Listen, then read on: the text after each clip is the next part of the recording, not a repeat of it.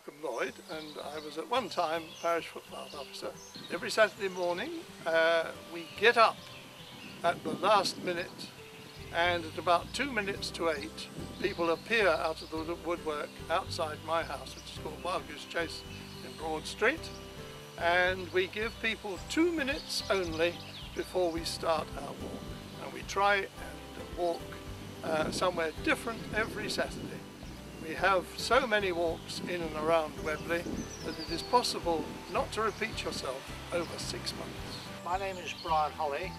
I'm one of the footpath wardens for the village, and I've been involved here for the last 7 years. I've always enjoyed walking. I like to keep fit. I used to be a very keen cyclist, but then I injured my back, so I can't cycle anymore, but I can still walk. So one of the reasons that I do this now is to keep fit, also to enjoy some peace and quiet in the countryside. It's such a lovely way of meeting people, and I know a lot of us who come on the walks come because otherwise we may not walk on our own.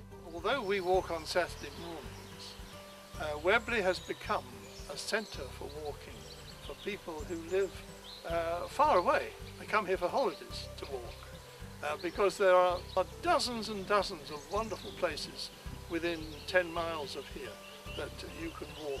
Mountains and valleys and rivers. It's really a super place to be. And of course every dog in the village, and there seem to be hundreds of them, has an owner, and they have to be walked twice a day.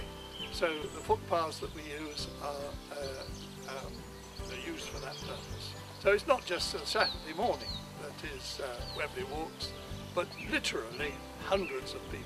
I walk all the year. It doesn't matter whether it's pouring with rain, whether it's snowing. We've been out in snow, and I think I'm right in saying that Malcolm has never been on a walk in the last 10, 11 years that he's been doing it on his own. There's always been somebody who's turned up, and that's the joy of the countryside, that you can come any time and see it in so many different lights. We get up early on Saturday morning, come and see us at 5 to 8 outside Wild Goose Chase, and you will be made most welcome, and I guarantee that even though it might be raining, you will enjoy it.